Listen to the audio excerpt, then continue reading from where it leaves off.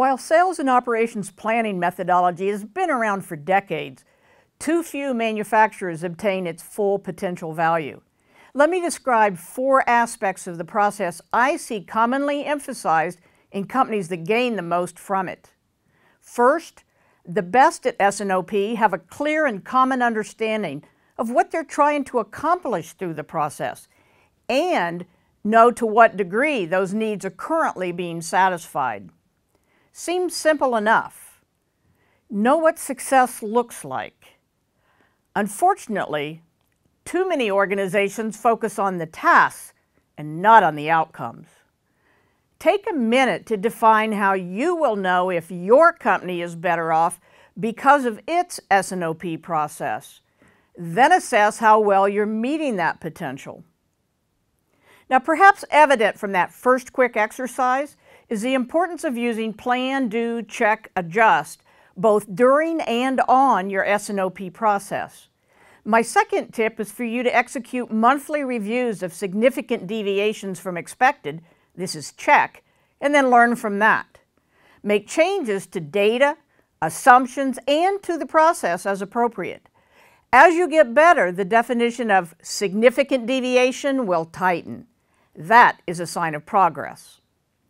Thirdly, effective S&OP is a 3-way conversation among sales, operations, and finance.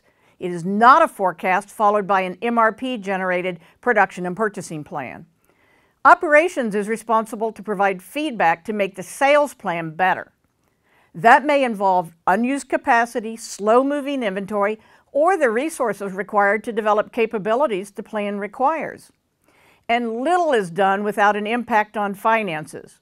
Accounting needs to understand the financial risks of planned product introductions and rollouts, of inventory bills, and of capacity changes.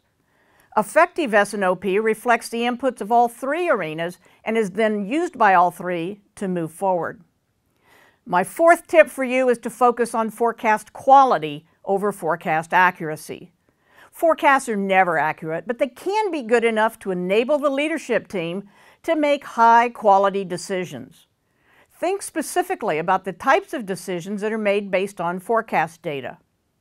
Then develop common understanding of the value in improving the quality of those decisions. To the degree that better forecasting improves decision-making, focus on that. If forecast error is not the cause of poor decisions, focus on what is. Don't have a monthly S&OP meeting just because you think you should. Develop a process with these 4 tips in mind and bring real value to your organization.